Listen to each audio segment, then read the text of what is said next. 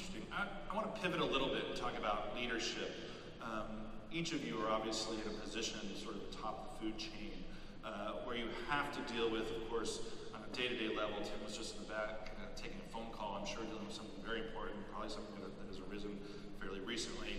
There's a delicate dance, though, between addressing the urgent and engaging in the kind of long-term thinking that as leaders you have to do for the long-term health of your companies.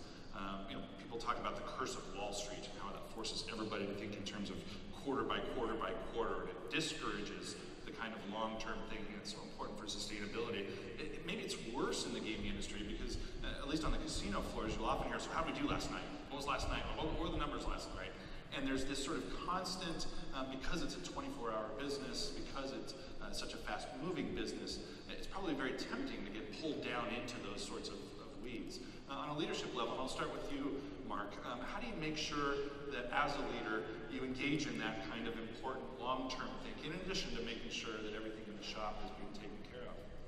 Well, I think as a tribal leader and an elected official of my tribe, I think one of the luxuries I have as a tribal chairman is part of my job is long-term thinking. We have a gaming board and a leadership management team that deals with the day-to-day business of our casino and resort, and we work in a coordinated fashion with our board to do that. So we, being me and my tribal council, but we engage in thinking on a long-term basis as well as short-term. And I think probably one of the better examples is that in the environments that tribes exist in, given the federal law, we have to have these tribal, state, and then federally approved compacts to engage in gaming under. And I'm happy to report that we just renegotiated our compact with Governor Brown in California that'll carry us into the year 2042. So, a lot of long-term thinking had to go into that. A lot of long-term thinking had to go into the planning of the expansion we're doing. And that's the kind of thinking we have to engage in. And not that we have some folks that focus on the next quarter and stuff like that, but what are the environments that are going to exist through technology and innovation, for example, that are going to exist in 10 years and 20 years, and try to create those scenarios so that we can position our tribe and our people to do things that need to be done to be competitive over such a long period of time when so much can happen in a short period of time. So it's a big challenge, but we really do have to focus on the long distance. Well said. Tim, I'm curious over the years, just thinking about your career and the way in which that's evolved.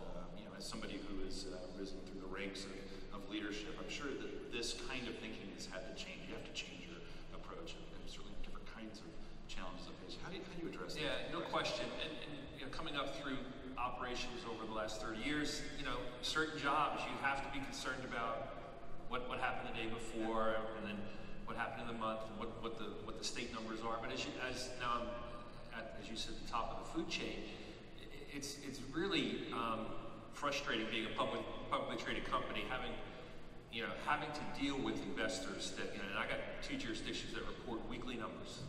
We get calls, what happened in Pennsylvania last week? I'm like, I don't know, you tell me.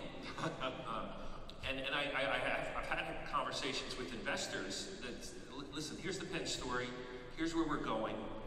If you're value-oriented and in for the long term, you're with us. If you have a short-term orientation, we may not be the company you want to put your money into. So you have those conversations from time to time.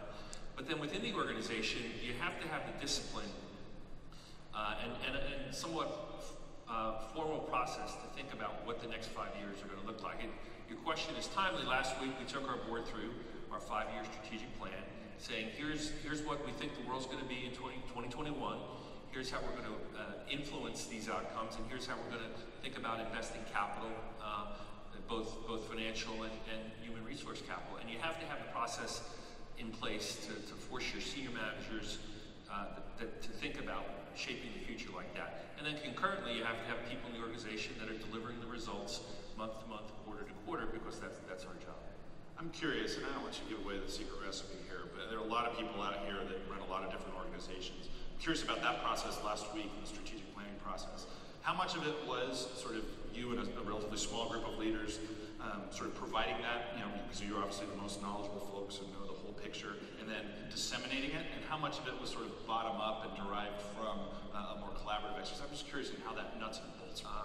Typically, it's the corporate office doing that work. Obviously, we get a lot of feedback. The team there gets a lot of feedback on what's going on in the various markets, but it's our 15 top people working on it for a good couple months, putting all the information together.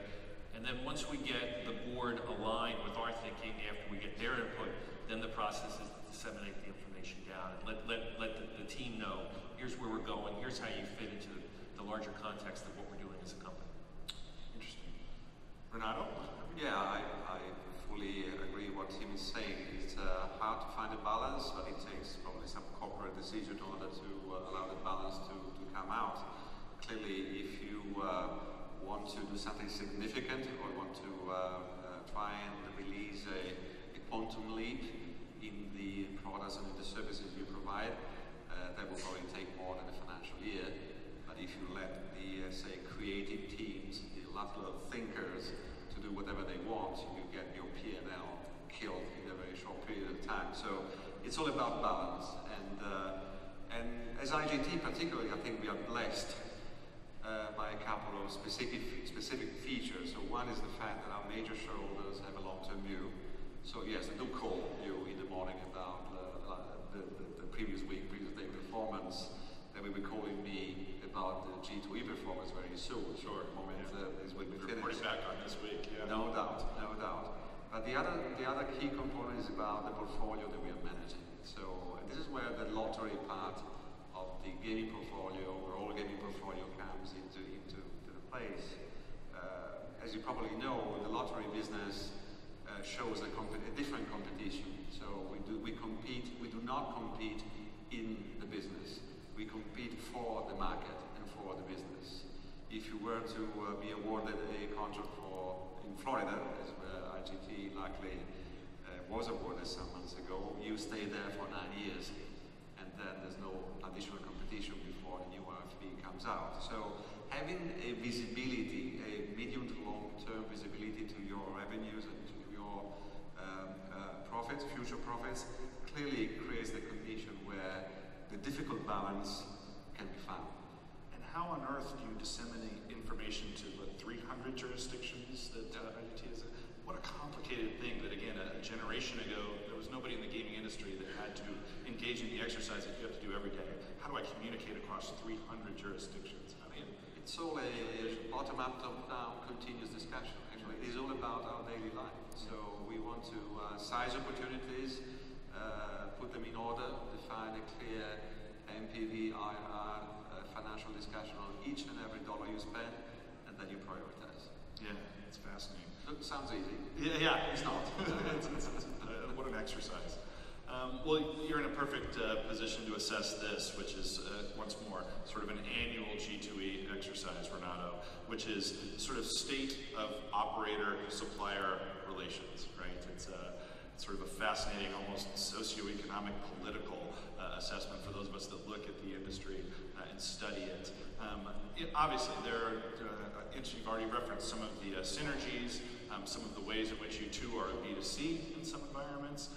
What's the state of operator-supplier relations today in 2016 as we stand here at G2E, which symbolizes, of course, the coming together of all groups? I feel positive about it, actually.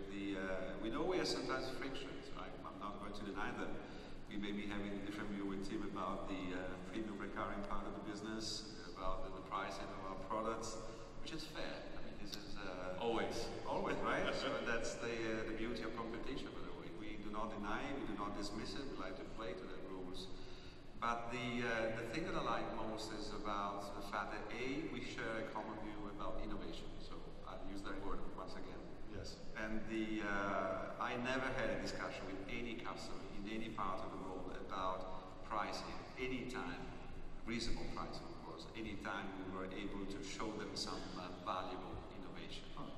And secondly, I think that, and I'm very grateful to Tim and any other customer like Tim, I am grateful about the very clear, I like to say harsh, ruthless feedback that we receive.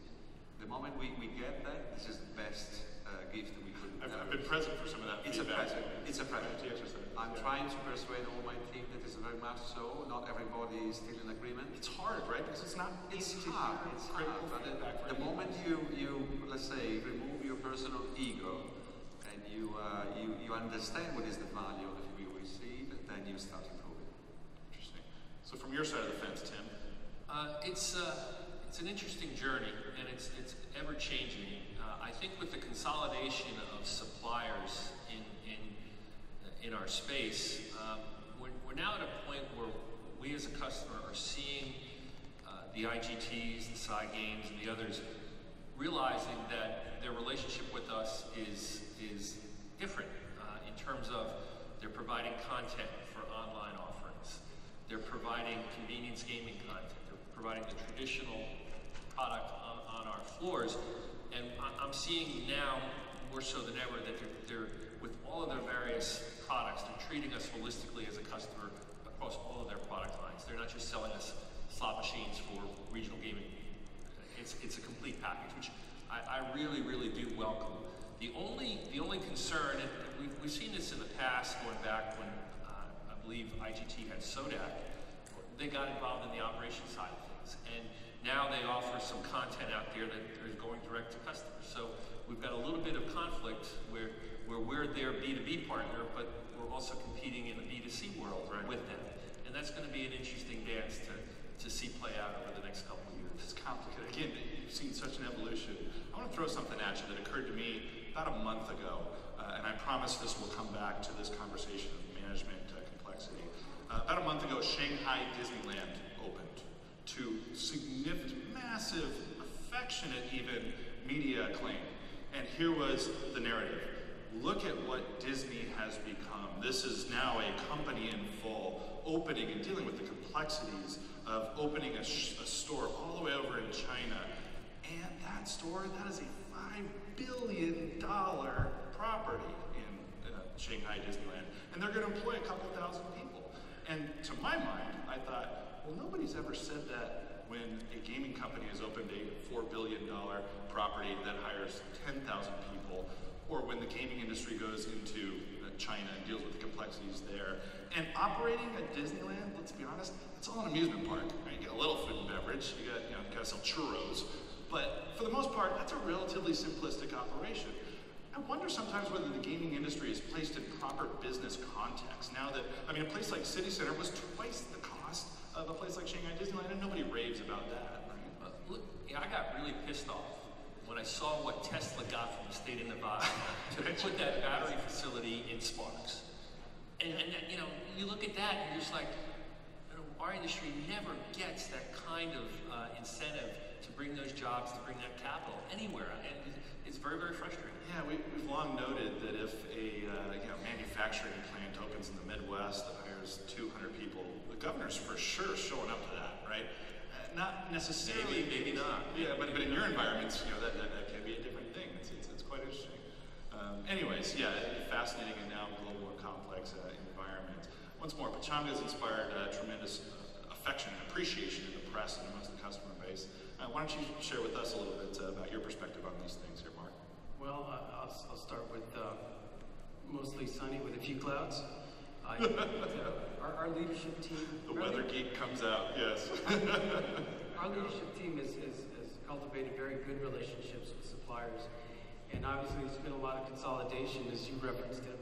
And I think the main thing there is a lot of those relationships are intact and in place for the long term in spite of the consolidation. So that's real key for consistency through the industry. I will say that recently we have heard that there have been a couple of challenges when it comes to securing game content for the social space. I'm confident though that our teams will go ahead and work through those issues. We hope that suppliers are also prepared to find better ways to assist operators as the landscape evolves for all of us. I think as we strive to continue offering best-in-class products. So if you walk our gaming floor, you see a great mix of the best games and content from suppliers, but we also want our customers to have the same experience in our social casino, I think. So, kind of a snapshot.